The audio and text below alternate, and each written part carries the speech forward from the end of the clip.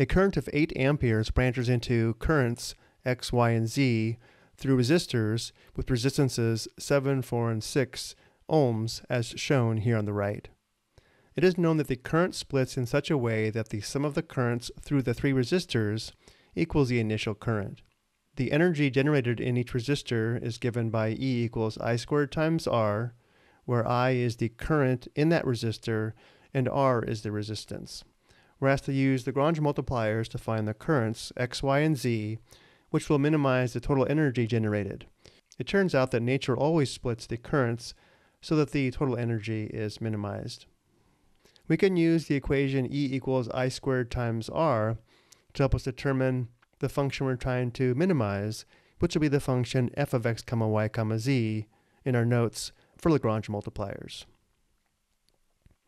So because we have 3 branches, using the equation E equals I squared times R, f of x, y, z is equal to, again, I squared times R for the first branch, which should be x squared times 7, plus I squared times R for the second branch, which is y squared times 4, plus I squared times R for the third branch, which is z squared times 6. Simplifying, we have the function f of x, y, z equals 7x squared plus 4y squared plus 6z squared. The constraint is formed by knowing that the current splits in such a way that the sum of the currents through the 3 resistors equals the initial current. We can see the initial current is 8 amps, and therefore the constraint is x plus y plus z must equal 8. Or for the method of Lagrange multipliers, we can say g of x, y, z equals x plus y plus z minus 8 equals 0. And now we can minimize the function using the method of Lagrange multipliers. This occurs where the gradient of f is equal to lambda some constant times the gradient of g, and g equals 0, which results in the system of equations shown below, as well as the constraint equal to 0. For the next step, we need to find the first order partial derivatives for both f and g. The partial of f with respect to x is equal to 14x. The partial of g with respect to x is 1, giving us the first equation of 14x equals lambda times 1. The partial of f with respect to y is 8y. The partial of g with respect to y is 1, giving us the second equation of 8y equals lambda times 1.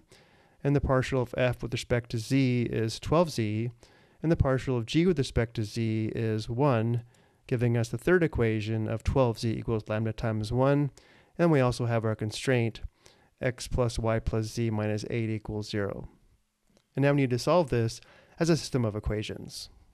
To do this, we will solve the first equation for x, the second equation for y, the third equation for z, and then perform substitution into the fourth equation.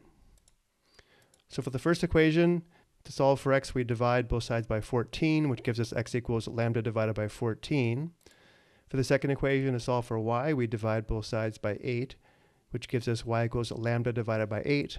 And for the third equation, to solve for z, we divide both sides by 12, which gives us z equals lambda divided by 12. And now we'll perform substitution into the constraint, which gives us the equation that lambda divided by 14 plus lambda divided by 12 equals 8. Notice now we have an equation with one variable, which we can now solve for lambda. The least common multiple of 14, 8, and 12 is 168, and therefore to clear the fractions and solve for lambda, I will now multiply both sides of the equation by 168. Simplifying, we have 12 lambda plus 21 lambda plus 14 lambda equals 1,344. Simplifying and solving, we have lambda equals 1,344 divided by 47. Well, now that we know lambda, we can go back and determine the values of x, y, and z. Substituting the value that we just found for lambda, we can now determine the values of x, y, and z. X is equal to lambda divided by 14, which is exactly 96 divided by 47 amps, or approximately 2.0426 amps. Y is equal to lambda divided by 8, which is exactly 168 divided by 47 amps, or approximately 3.5745 amps. And finally, Z is equal to lambda divided by 12, which is exactly 112 divided by 47, or approximately 2.3830 amps. These are the currents that will minimize the total energy generated. I hope you found this helpful.